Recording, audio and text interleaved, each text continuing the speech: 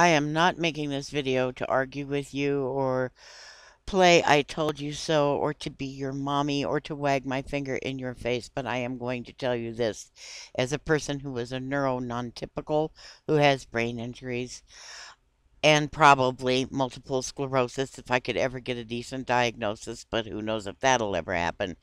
But I will tell you this.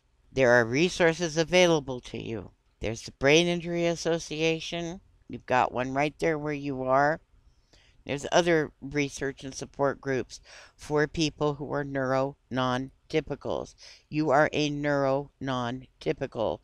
Your brain doesn't work the way the average, I'm not going to say normal, the average person's brain works. Your brain is normal for you, but it's not the average way a brain works.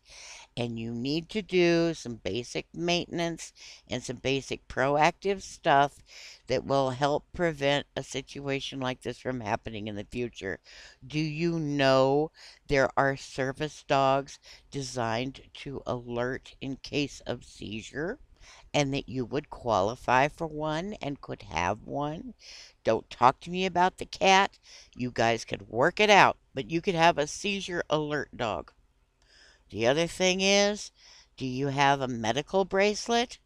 If you have such severe aphasia and memory loss that you can't remember your name or your doctor or where you live, Kate, you need to write that shit in a Sharpie on your backpack or on the inside of the coat that you wear all the time or something so that people can find it on you.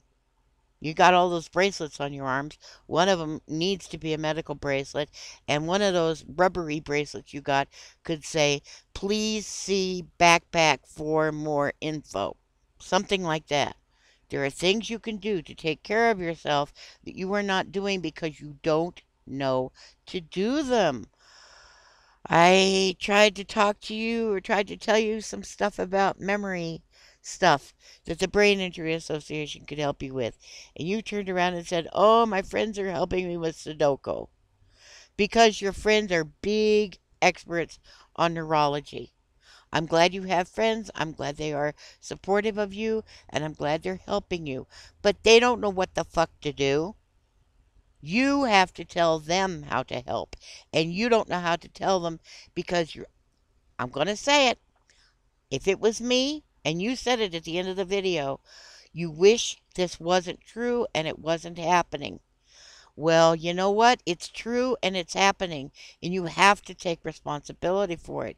You have to stop pretending that you are not a neuro-non-typical. You have to grab it by the horns and take care of it, like Anubis does with um, his Asperger's, like the rest of us do. Kate, you're smart. You're tough. You can learn to deal with this thing. It's just something life threw at you, and you can't pretend it away. So what's that shit you always say at the end of your videos? Something, something, something, think?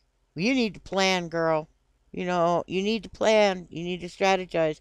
You need to be ready. Because you're right. What would have happened if that ambulance driver hadn't been there, or if you had crapped out on a bus full of hinky people or something like that? You got to be ready. You got to know where to hide your money and your ID in your shoe or a special pocket you sew into your pants or something like that. There's things you need to do, and you're not doing them. So, yeah, I'm ragging your ass. I'm telling you what to do. I am wagging my finger in your face.